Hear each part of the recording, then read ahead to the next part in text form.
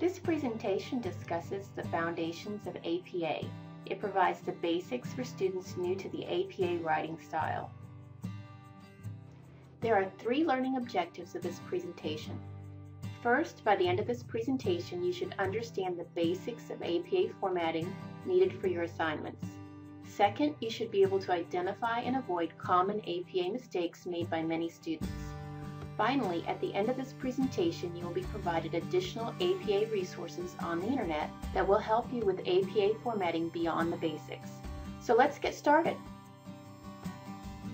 This presentation draws on information from the 6th edition publication manual of the American Psychological Association, typically referred to as the APA writing style. It includes APA document structure, mechanics, source citations, source references, and fair use of copyrighted materials. For more detailed information, you will need your own copy of the APA 6th edition manual. The first topic covers document structure. This section describes how the document is structured and laid out to include document sections, heading and subheadings, as well as specifics of the page layout. Using a word processing program, you should set the document structure to portrait, 8x10, and white paper. You should not use other colors for the document pages. The font throughout the paper should be Times New Roman, 12 points, and black. You should not use different fonts for emphasis or creativity. Margins should be 1 inch all around. Documents set to larger or smaller margins are very noticeable. All text should be double-spaced. There should be no extra double spaces between sections, paragraphs, references, or other breakpoints. The only exception to double spacing is page breaks. You should insert a page break between the document title page, an abstract if it's included, the body of the paper, and the reference page. You should not use the space bar to insert a break. This is because as additional text may be inserted, the space will move. Rather, you should place the cursor after the last word on the page, then at the top select Insert, and then select Page Break. This will allow the break to remain in the same place. The main parts of the document include the title page, the body of the paper, and the reference page. A separate page for the abstract may or may not be required in your assignment. Be sure to check your assignment's requirements to determine if the abstract is required. You should not arbitrarily add an abstract to the paper unless the instructor requires one. The title page text should be in the middle of the page, double-spaced, and should include the document title, your university, and your name. All of the fonts should be 12 points, Times New Roman, upper and lower case. The APA document includes 2 different headers. The title page header is different from the rest of the paper. It should have a running head flush to the left with the abbreviated title. The running head is lowercase, while the title is all caps. The page number should be at the top right corner. The header for the remainder of the paper should include the document title in all caps at the top left corner, with the page number continued on the right corner. Again, this is not typed at the top of the page. Rather, select Insert and then Header. Adjust the header as you see here. APA provides specific formats for major headings and subheadings. While there are multiple levels of headings available, here we were going to demonstrate the first 3 levels. 3 levels is appropriate to most papers. However, longer papers may require additional levels of headings. The first level heading is centered, bold, uppercase, and lowercase. This level is considered the major heading. It includes the document title on the first page of the body of the paper. This can also include other major sections of the paper. Subheadings are used in longer papers to distinguish different topics within a section. In the previous example, APA citations and quotes within a document was the major heading. This is followed by the second level heading, paraphrasing. It is placed flush to the left, bold, upper and lower case. If you add an additional level to the document, the third level heading would be indented, bold, lowercase with a period. Keep in mind that subheadings require at least 2 per level to be broken out into an additional level. For example, paraphrasing can be a separate subsection from direct quotes. However, if we do not break out the second subsection, then paraphrasing would not warrant a separate heading. In addition to document structure, there are some formatting mechanics that are used throughout the document, which students commonly use incorrectly.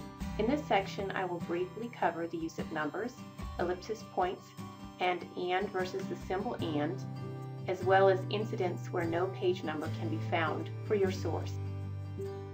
Numbers. Always write out the numbers between 1 and 9, while with numbers 10 and above, you should use the numeral. Ellipsis points. Use 3 ellipsis points with spaces in between within a sentence to indicate you have omitted material from the original source. Use 4 ellipsis points to indicate absent words between 2 sentences. The first point indicates the period at the end of the first sentence quoted, and the 3 spaced ellipsis points follow. Do not use ellipsis points at the beginning or end of any quotation unless it is to prevent misunderstanding or to emphasize that the quotation begins or ends in mid-sentence. And versus the symbol and. When citing in text with 2 or more authors, always use the written and. Here are 2 examples. When using a parenthetical citation, you should always use the symbol and when citing 2 or more authors. Here are 2 more examples.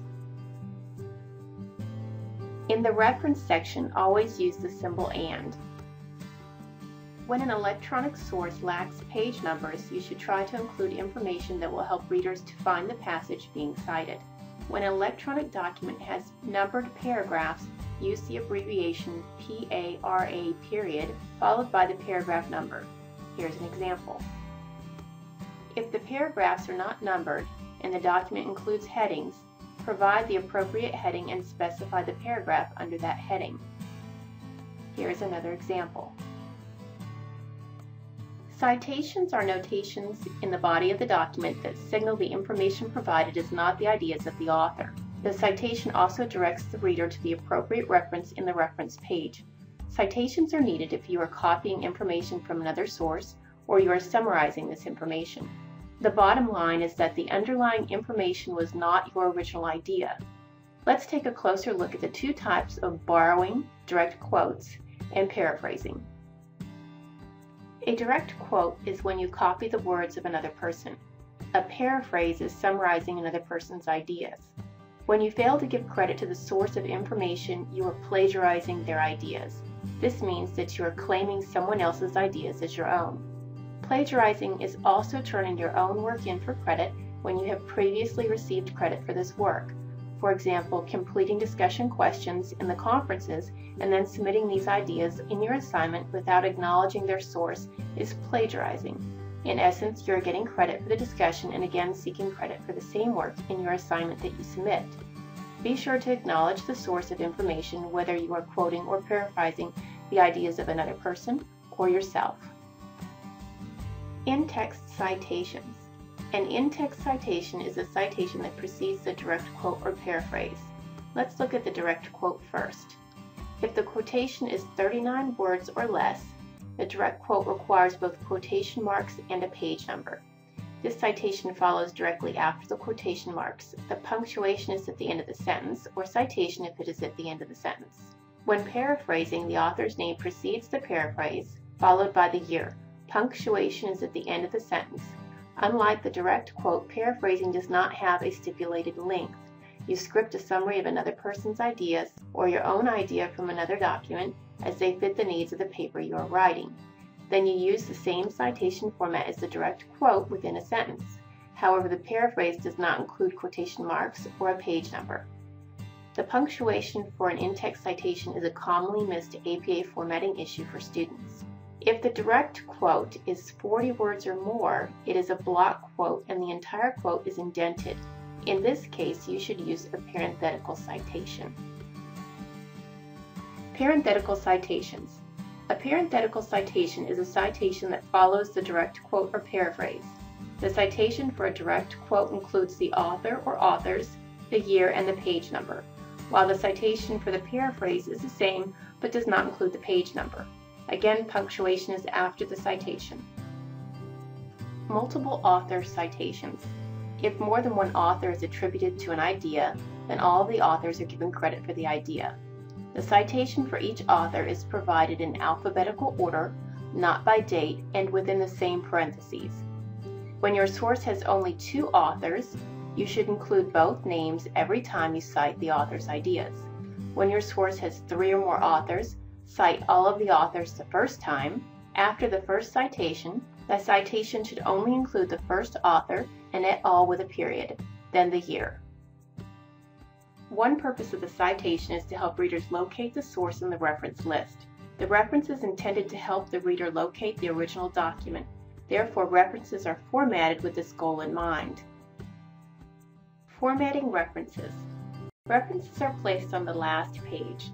The title reference is centered. References are double-spaced. Each reference begins flush and is left justified. As the reference wraps around to the second sentence, the remainder of the reference is indented. You need to press Enter and move everything over to indent it. When listing an online reference, be sure to remove the hyperlink from the web address.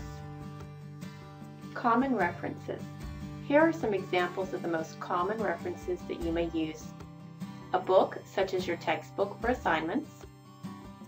An online journal article, again for your assignments. Note that you either provide the DOI or the journal's URL. Web pages for support information, and the online classroom or other internet discussion boards. Common issues. Here are some common issues that students have with references. Authors are listed last name, first initial. This is very different from other writing styles that may include the author's full names. When including multiple authors, the initial is followed by a comma. The date is typically limited to the year. Usually the date is only expanded if a more narrow date is required to find the original source, such as discussion posts, online communities, and electronic messages.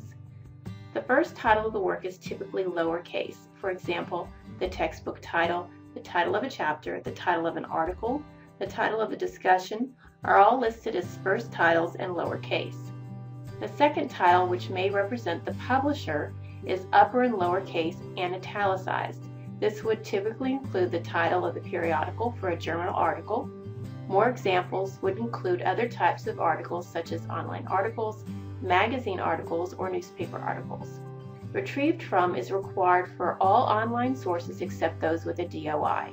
The retrieved from is the publisher's website for journal articles, the main web page for a website, or the exact URL for other locations. In all cases, the hyperlink to the URL is removed. As you can see, the rules can be a bit complicated. For more guidance on references beyond the 4 references discussed here, you should use the APA Reference Manual. Before concluding this presentation, it is important to discuss the concept of fair use in the educational environment. The concept of fair use allows for the use of copyrighted materials in the classroom. However, there are restrictions on the fair use of copyrighted materials. Copyrighted works can be used in the classroom, but it is limited to the purpose of criticism, comment, news reporting, teaching, including multiple copies for classroom use, scholarship, and/or research. Copyright. Fundamentally, copyright is a law that gives you ownership over the things you create. Be it painting, a photograph, a poem, or a novel, if you created it, you own it, and it's the copyright law itself that assures that ownership. The ownership that copyright law grants comes with several rights that you as the owner have exclusively. Those rights include the right to reproduce work, the right to prepare derivative works, the right to distribute copies, the right to perform the work, and the right to display your work publicly. Here are some guidelines to consider when applying the Fair Use Statute to your work. Text quotations should be limited to 1,000 words or 10% of the text. Videos and motion media should be limited to 3 minutes or 10% of the work. An entire photo can be used, but only 5 from any one artist or photographer. To recap, this presentation provided an overview of the basics of APA 6th edition, including document structure, mechanics, citations, references, and fair use. However, this is not an all-inclusive reference, but rather a quick start help for students who are new to APA. A final note. Keep in mind that APA is periodically updated as new formats for information are made available. There are two excellent websites to use when writing your paper in APA. One is APA Exposed, supported by Harvard University, and the other is OWL APA by Purdue University. Check out these resources on the web. Here are the references for information both quoted and paraphrased in this presentation. Citations were located at the bottom right corner of each page.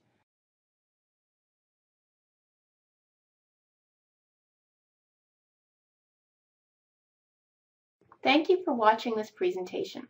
I hope that you feel a bit more comfortable with the APA writing style and confident that you can ask appropriate questions. Don't forget that additional resources were provided to help ensure that you are able to meet the APA writing style requirements in your assignments. Please let me know if you have any questions about topics covered in this presentation.